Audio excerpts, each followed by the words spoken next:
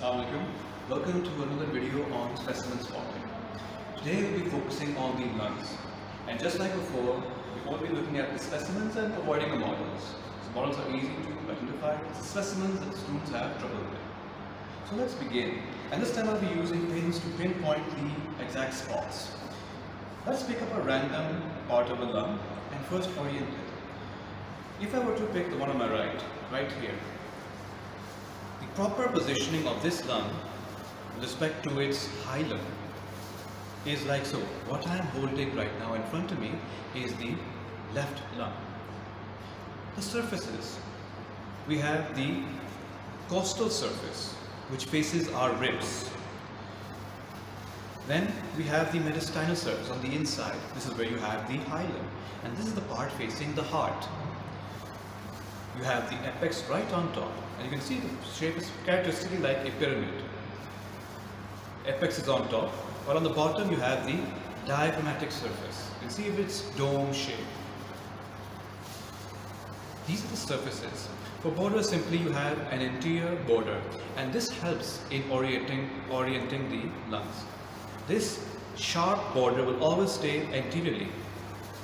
In contrast, the posterior border, which is really rounded, this will be on the back side. This way you know this is actually your left lung with a sharp anterior border, a rounded posterior border, a concave diaphragmatic surface, and an apex on top. Let's look at some other parts. Now, the lungs obviously have lobes. The one on the left is only composed of two lobes, as you see in front of you, divided by an oblique fissure. Now, this entire lung is usually covered with pleural membrane. You can see over here, I'm about to chip off a bit of this membrane. You can see this sheet coming off. This is actually your visceral pleura, which covers the lungs. The parietal pleura actually goes along the diaphragm and the body wall. So these lungs are within the visceral pleural membrane.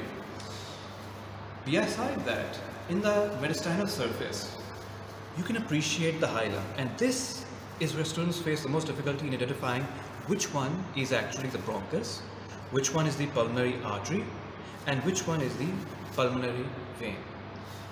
Because this is the left side, remember the rule, the bronchus will always be found near the center. It's easy for me to know because I can feel the cartilaginous part of this bronchus. Using this white pin, I'll place this here in the left bronchus. Up above, we have the pulmonary artery, and below we have the pulmonary veins. Now here's the twist. Normally arteries have oxygenated blood and should be appearing red, but this is the pulmonary artery, so this one will have deoxygenated blood. So we're going to put a blue pin right over here. Deoxygenated blood in the pulmonary artery.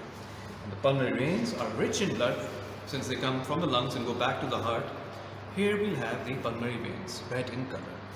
This is what you see in the hilum. You may also appreciate a bit of these blackish discolorations in between.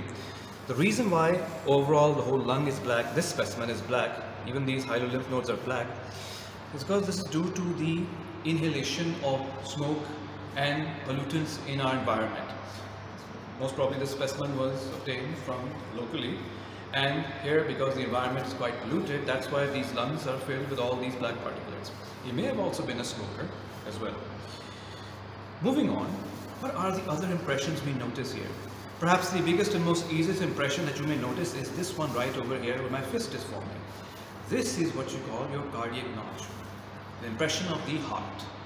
If you can imagine the left lung like this, and to its right, the right lung, in between you have the heart situated. And that heart, its left ventricle, is pushing against this part of the lung. You may also appreciate that a bit of the lung is falling down below. This is the lingula of the lung, the remnant of the third lobe. Normally the right side lung actually has 3 lobes, and this one only has 2. Turns out that the third lung never develops, and this is what you get, the lingula.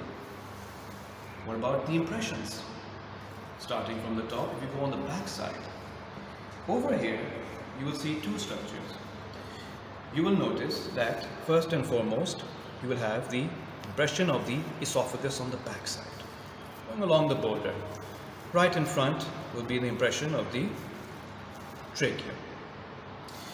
Then finally, we have the impression of the subclavian artery, just up on top near the apex. So this artery will then obviously go down and enter into the arch of the aorta.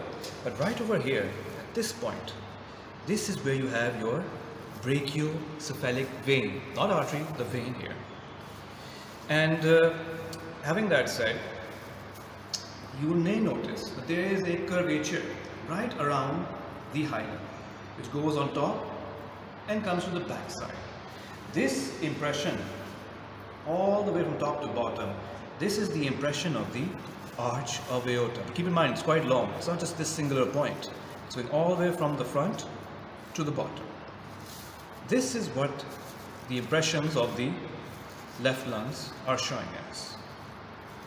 And with that said, let's put this one down right over here and look at the right one.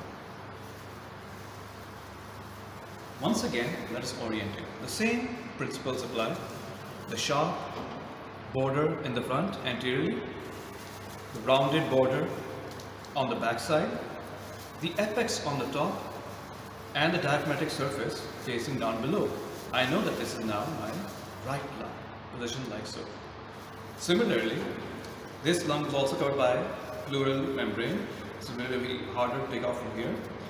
This one was much easier. And you can see that this one actually has 3 lobes, very nicely distinct lobes you can appreciate. An oblique fissure and a horizontal fissure. Coming to the mediastinal surface, you can already know that this is the costal surface. On the mediastinal surface, notice how as I'm squeezing the lungs, you can see a bit of the fluid coming out from the top. This is your eparterial bronchus. There's actually formalin inside these lungs, and as I'm squeezing it, all of this fluid coming out is coming from the eparterial bronchus. So since we use white for that bronchus on this side, we put the white one right over here, like so. Down below in the center, you have the pulmonary artery, and if you recall, the pulmonary artery has deoxygenated blood. So we're going to put a blue pin right over here. And obviously, the oxygenated blood is coming from the pulmonary veins. You can see 2 nice pulmonary veins right in front, right over here and here. But we're only going to put it in one of them. And this lung is comparatively much more brownish compared to this one. You can see this one was more blackish. Obviously, this specimen was taken from a person who lived in better conditions. Probably didn't smoke at all. Aside from that, what about the impressions? Most of the impressions are the same. Minor differences. You won't notice any lingula here, but the rest are the same as before. You have the esophagus impression right on the back side near the border. Right in front, the impression for the trachea. And just like in that one, we have the impression of the subclavian artery. Down below, the brachiocephalic vein. And keep in mind, this time, this arch on the back side, this arch is not made by the arch of aorta. No, this one is formed by your azygous vein. And just like the arch of aorta, the azygous vein goes from top side to back. So we're just going to put it right over here, so you can appreciate how it's going from front to back side.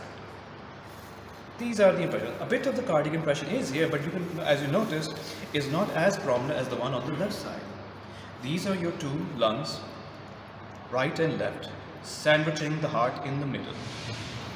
So this was the spotting on the lung specimens, and inshallah next time we'll be looking at more specimens from the first year.